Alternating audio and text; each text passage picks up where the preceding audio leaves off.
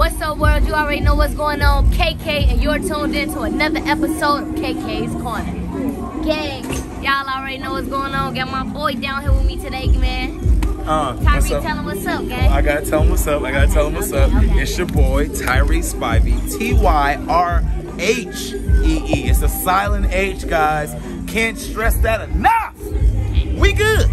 Oh, you can follow me on the Fake Tyrhee. Yeah, okay, cool. Gang. And if you can't already notice, Gang is a comedian. Y'all know what's going on, man. Out here being out here, you know, just out here being out here, booming pal.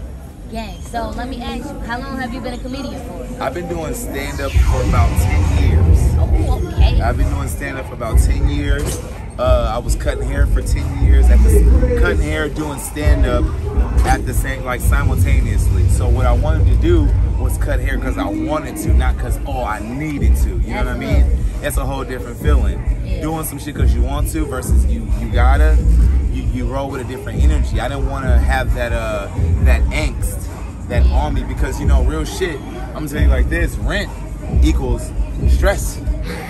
You feel me? Yeah, me So I mean, I've been doing this for a minute, and you know, I've been doing like songs throughout my life, like when I was like in high school and shit, but now it's being taken way more serious. Way more serious. Alright, so what got you into the music aspect? I think what it was, I mean, I've always done music, like back in the day with my friends, you know, when Fruity Loops was like coming around and shit like that. But I feel like, you know, with social media, I was thinking about how can I get my reach? Right. Well, how can I reach the ears for people to see me? Oh, okay. You fuck with me though? Yeah. Okay, cool. You fuck with me? I ain't want to play it till you came back in. Okay, for sure. I will come right after this then. Cool. Getting real love out here in these streets. I'm getting real love in this bitch. They about to play my track. They about to play my track. Yeah. What are we talking about? Up! Yeah, we outside. Up! So, bro, what inspired you to be a comedian? I'm sorry. I've always been funny. I've been funny all my life. You know what I mean? Tell. But I always knew that I wanted to be a performer. I didn't see growing up me doing you know, something I wouldn't call it a regular job, but something that's, you know, more formal with, you know, working at a post office or a government job or whatever. Or, you know, that just wasn't my shit. My shit was making people feel good and making people feel happy and comfortable. Like I've always just, you know what I mean, just been that nigga. Some people don't fuck with it. That's cool. But way more people fuck with me than don't. I love the confidence. So that's where I'm at with mine. You know what I mean? Like I know what I do. I know what I do. I know what I can bring to the table, like with my shit. So I was like, man, you know what? I'm gonna fucking start doing stand-up. I started doing stand-up 10 years ago, 2011. True to this, not new to this. You hear me? Talk to me. What are we talking about? Okay. That shit don't happen overnight, right? Right. You have to really go through the bullshit. You gotta go through it. My bad. No, you good, game. My fault. What was your favorite city you did stand-up in? What city showed you the most love? I think the best city, my favorite city, is probably like San Diego. San Diego, because I'm from San Diego. Okay. So that's my city. You know what I mean? They show me love. I'm doing a show next month. I'm producing my own show. Yeah, you out here, man. You know, because as far as like, oh, hey, you can book me, but I wanted to. I know that nobody has. Like I'm me. I'm me when I say this, because I'm my only me. Right. Nobody. I'm the only me. Yeah. So nobody has my fucking charisma because it's mine. It's mine.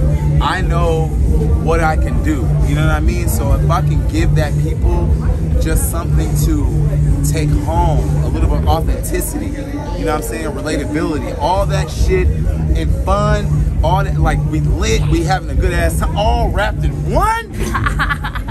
What are we talking about? I was saying, you know what, bro? It's like that's the best way to live life, because it's kind of, I can't be bored and all straight up all day. You get what I'm saying? You got to crack a joke to keep the day real going, shit, baby. and you think about that. Music is the most powerful art form. out of all of them. That's why I wanted to do it, because I knew that music was, I mean, not saying that I will never stop doing comedy, but I want to do that as well. Let's bring these worlds together, because I know that what stand-up, there's, okay, look, it's like you're athlete, actor, what I think, comedian, dancer, all that. It's a tier with that shit. Comedians pretty much like we at the bottom. Don't nobody really respect it. Real shit. At one point, nobody respected it. Now, oh, they love you. Yeah, they love you. Oh, it's so much more hype. You know what else probably play into that? Social media. Social media. Like, how do you feel like? Because you know you've been doing this for a while, since about like 2010. So you've been doing this since. You're true to this. Right. So how do you feel like social media really played a part in helping your exposure? Let me tell you something. I didn't even get funnier. I didn't get more vulnerable. I didn't get more comfortable until like on stage. Okay. Like I'm gonna be 100. I was trash for a minute because I was just trying to get it, but I was confident, my nigga. Yeah. I was taking these fucking no laughs to the face. I was taking it to the face. And I was just like, you know what? Fuck it. And maybe about three to maybe 5 years into my shit, I started shooting social media, like skits and sketches on Instagram, like 2016. Around that time, that's when I started filming just like little 1 minute shit. Then I went over to YouTube. 2 years later, I worked for Instagram 2 years. Wasn't making no money, but I got hella like people involved. You got more clout, it brought more attention to your brand. More attention, more traffic, which is good. But I was like, I need to get like something popping. So let's work on the YouTube. Let's work on Facebook, whatever platform is actually paying attention and giving, like showing love. As much, you got to think about what you do in everybody's life. So imagine, like, I don't know your world from dick water, my nigga. I don't know your world, right? Right. I don't know it. But what you're doing right now, I'm glad, appreciate these moments where you have like not that many subscribers yet, but people are tuning in, they're watching, they're fucking with it. Absolutely. Well, appreciate these moments because you're gonna look back. You're gonna look back and be up the fuck there. Imagine how you are in your life and how you affect people in just a positive light. Just imagine a positive light that you give to people every day, right? Right. Now times that shit by 500,000 people, nigga. You stand here and watch all these people stand behind you. Top shelf. Shit. Sorry, my hat.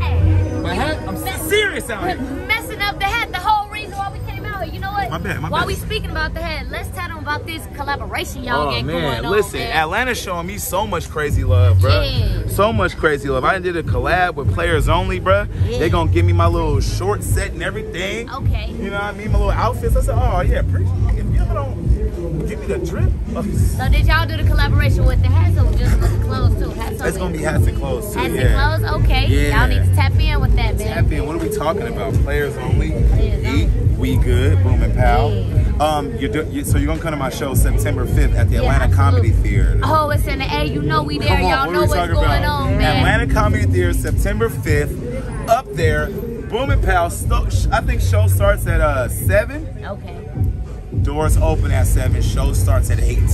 Okay, y'all already know what's going on. Before we get up out of here, I'm pretty sure the people would love to know, how did you guys come across this collaboration with Players Club? How did that come about? I mean, to be real with you, I got pretty hooked up by Josh, my boy, my PR. He just was like, hey, connected like a motherfucker. He was like, hey, yo, you want to do this? I said, absolutely. Why not?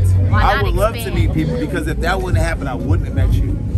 I wouldn't have met you. I really wouldn't have. Right, and I don't want to leave. I don't want to fucking leave. Man, y'all already know what's going on, man. I'm definitely standing here with one of the funniest up-and-coming comedians, man. Y'all know how he is. Go ahead and check out his page. Make sure y'all are at his show. If you're not at his show, what are you doing? What are we talking about? What are we talking about? What are you talking about, jokes? Man. Ain't shit funny about these jokes. Go ahead and tell me your social media one more time so they can add you. Follow me at the Fake Tyrhee. Tyrh. Can't can't stress the silent H enough, guys. Daddy issues. E-E-T-Y-R-H-E-E. The Fake Tyrhee. Boom and pow. We good? We good, man. KK checking in for KK's Corner. Go ahead, like, comment, subscribe. You know what's going on. Okay. We good.